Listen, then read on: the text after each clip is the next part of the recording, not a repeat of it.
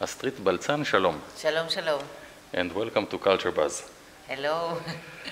Astrith, you are a talented pianist, a performer, a musician, an educator. In the last 22 decades, years or something, yeah. You have educated the Israeli public when it comes to classical music. And let's just say that I have a dream to create a new audience for classical music, because I feel that my art, the art that I decided to devote my life to, is dying in front of my eyes. There is a lesser audience. The age of the audience is growing older and older, and there are fewer of them. And young people, they don't seem to even start to care about it. It's beyond their reach. They come from the decibels of rock and roll, and what do they know about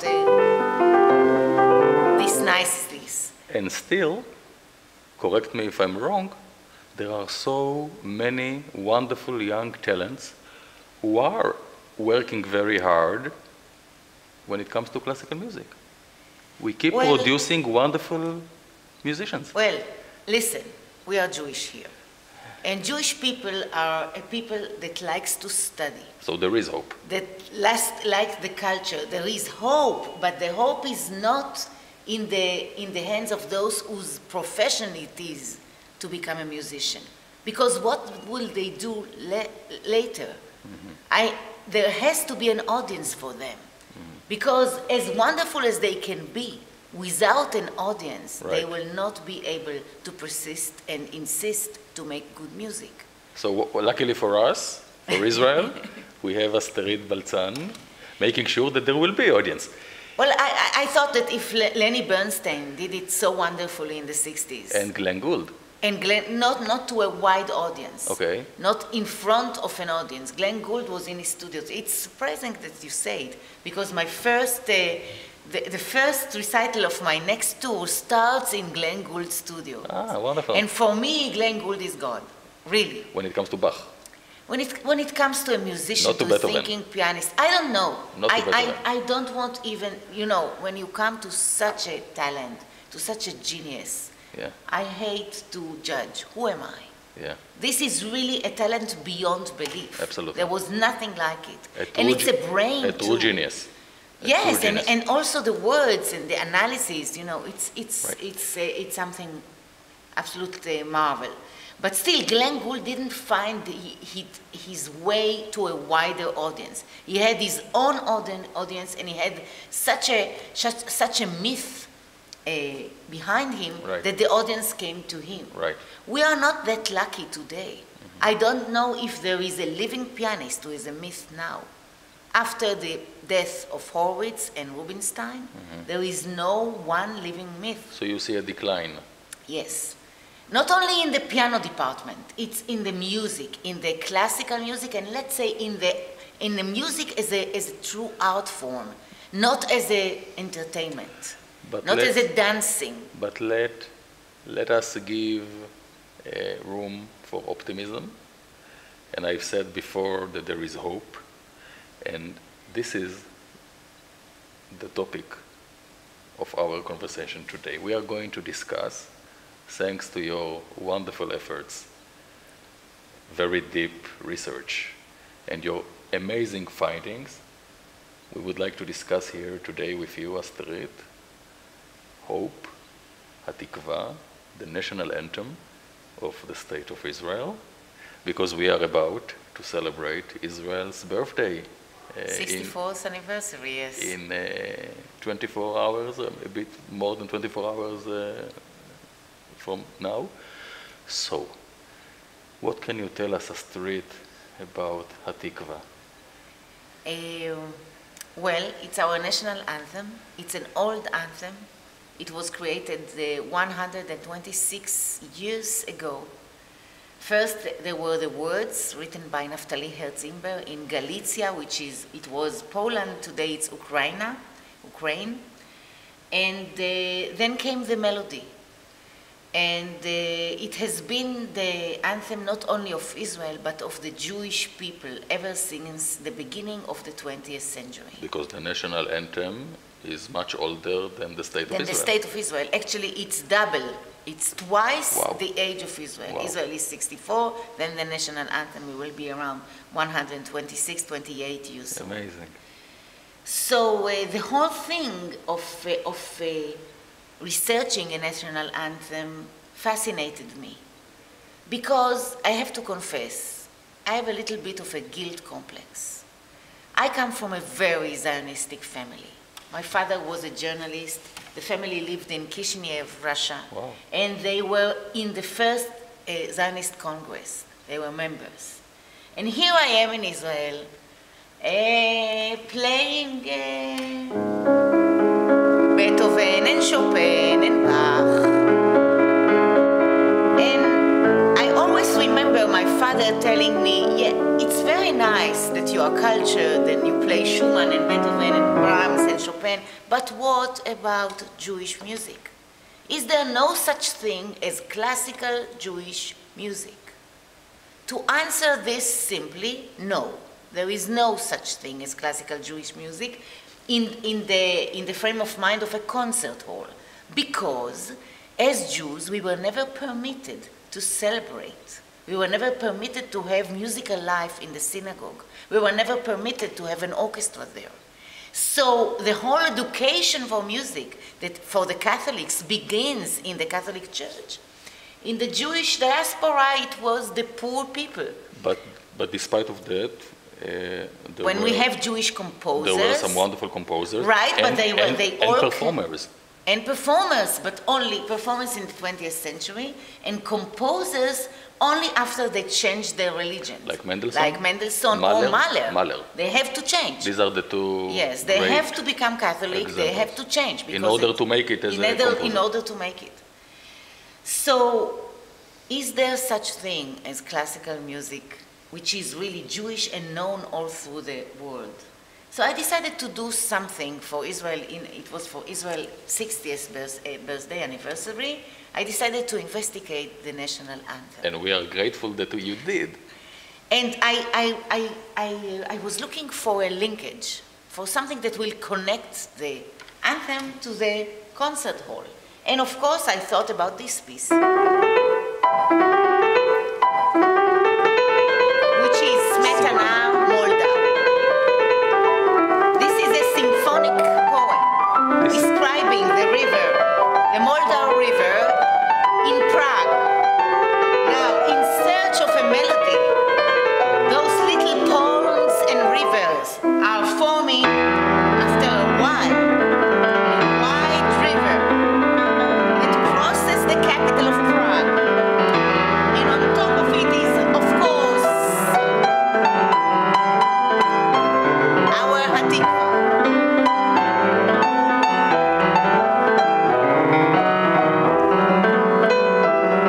So, for many years, my music teachers told me that our national anthem is stolen from Smetana Moldau. A question, if I may. Yes. When was this composed by Smetana? In the same year that HaTikva poem was written, 1878. A coincidence? Or? And it was in Sweden, because he was in diaspora. It wasn't in Prague.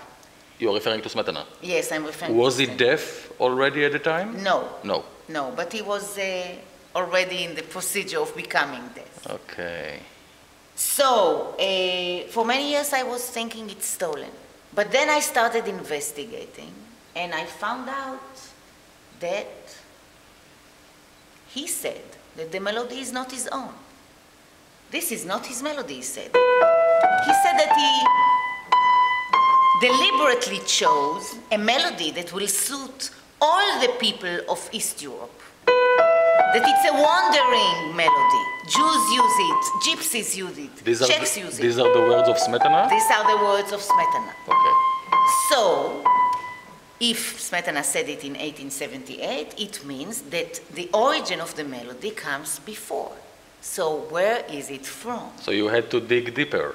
I had to dig deeper, and I came across a Polish melody, a Swedish melody, a Jewish prayer. יגדל אלוהים חי ויתגדש, מלוא השם גבורתו. How old is this prayer? 18th century. And still I had to go deeper, and the most ancient melody that I found was this.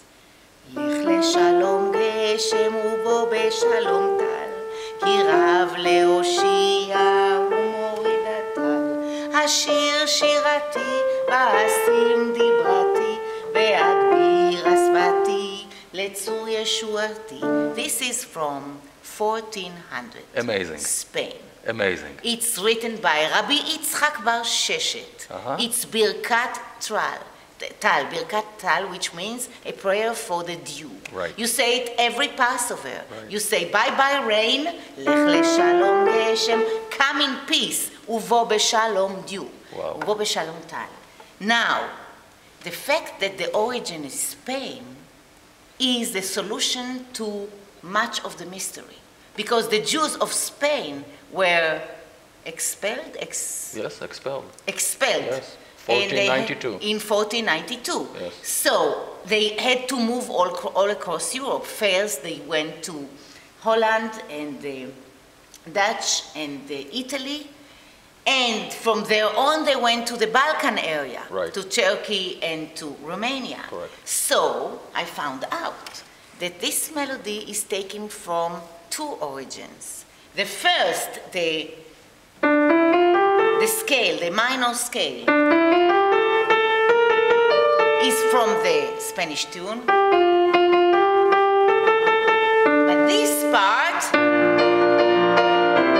is not in the prayer. This comes from a Romanian folk song that goes like this.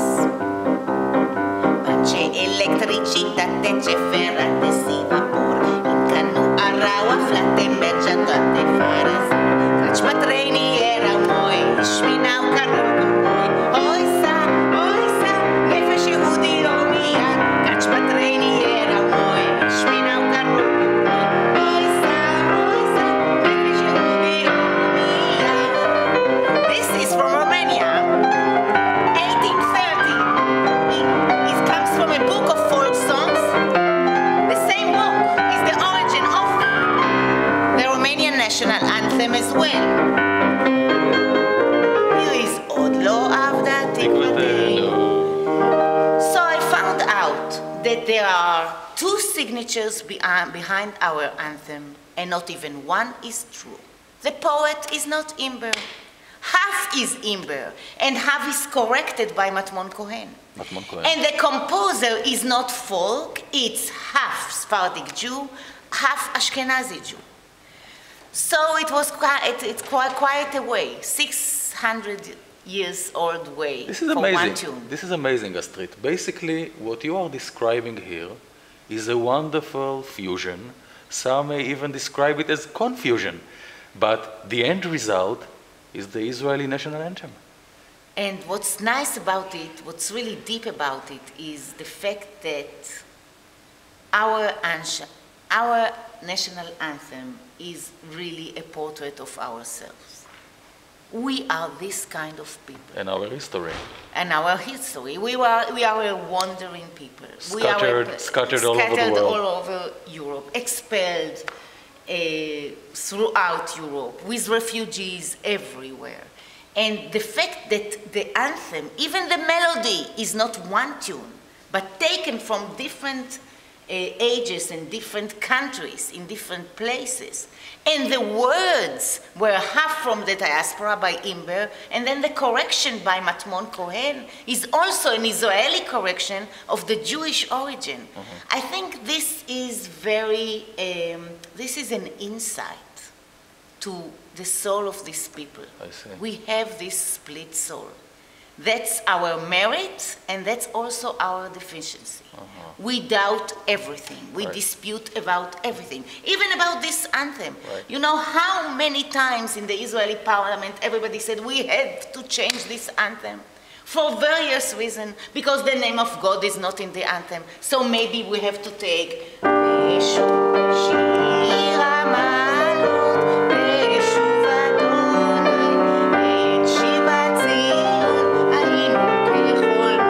is from the Bible. Maybe this should be the anthem. That's what Shai Agnon said in 1932, and then somebody else came and said, we need an energetic anthem.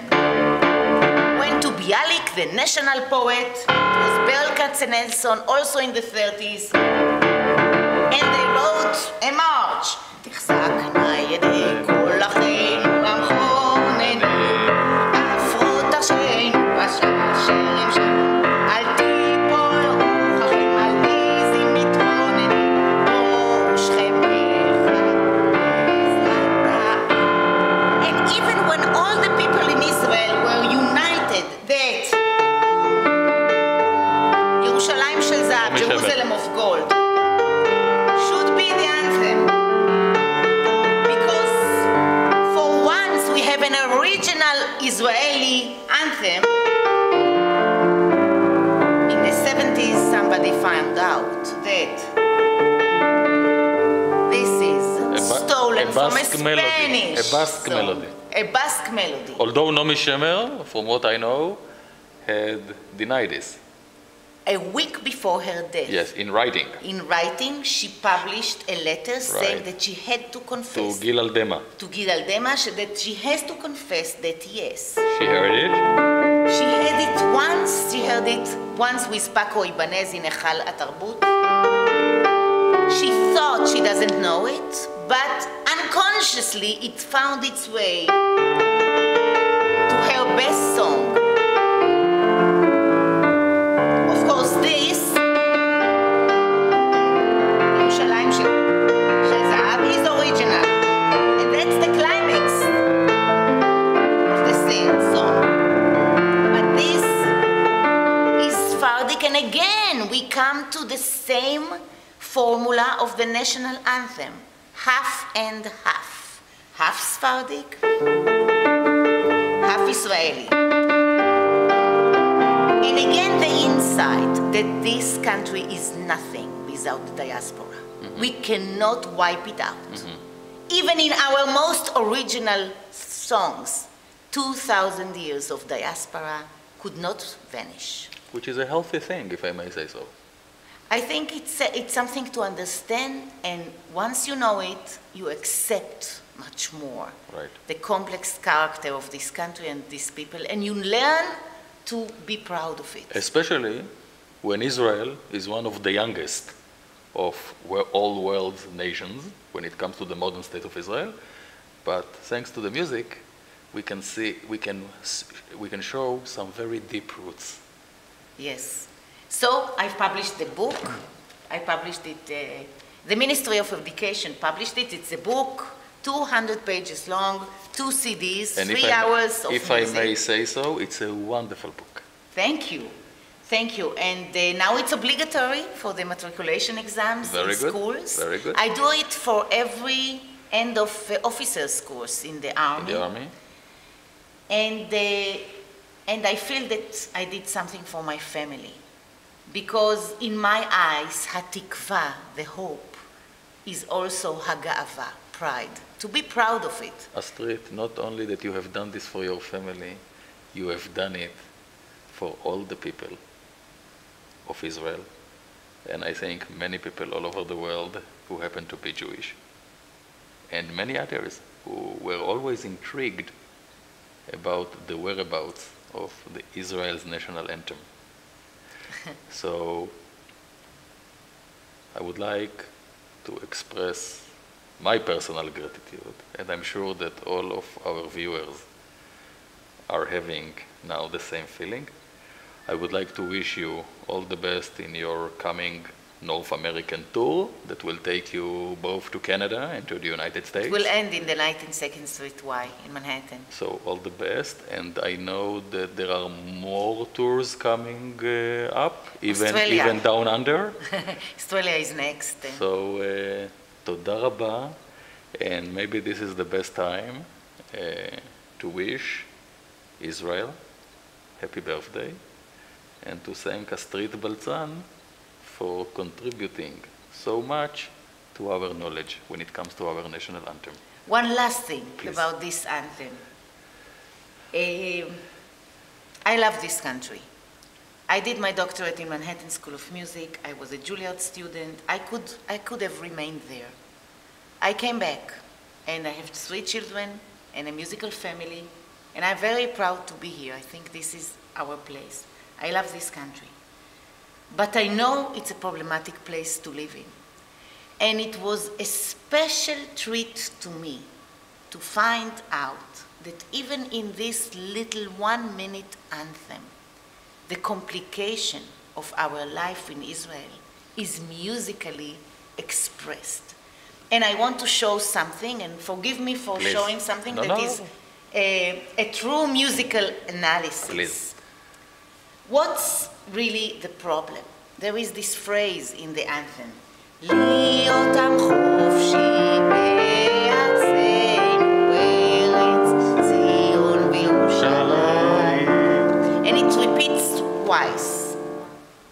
Now there is a symphonic orchestration of the anthem that was done by an Italian orchestration, a very well-known conductor of an orchestration, an orchestrator, Bernardino Molinari, who also orchestrated Debussy, L'Île Joyeuse. He was really an authority in orchestration. He has done this before Paul Ben Chaim? Yes. Okay. He has done this in the 10th anniversary for the Israeli Philharmonic Orchestra, which is 1946.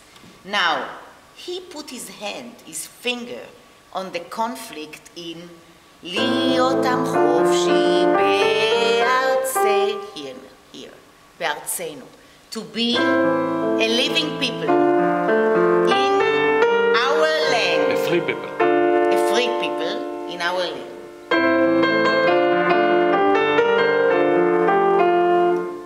The way I play it now, it's very simple. Right. להיות עם חופשי בארצנו. But Molinari said, ארצנו, our land, is not our.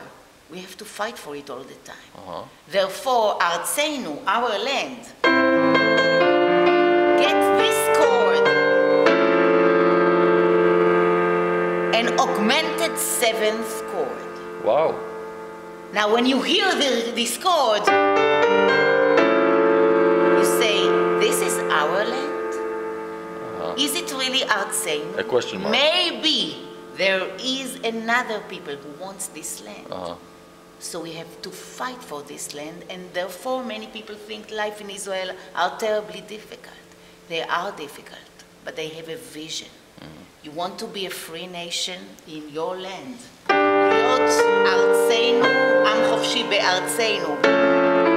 Then you do an interlocked succession of dominant 7th unsolved chord, which sounds like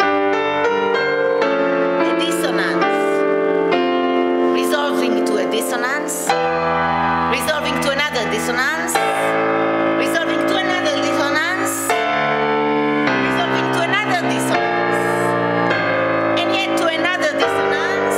After 7 gates of hell, in Yerushalayim you solve everything. And in the name Yerushalayim in Hebrew, the root of the name Yerushalayim is Shalom and Shlemut.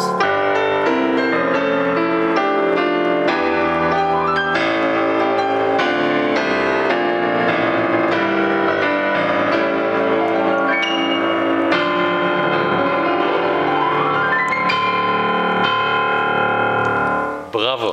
Thank you. Astrith Baltsan, this was truly a delight. תודה רבה. Thank you and happy Yom HaAtzmaut. תודה רבה.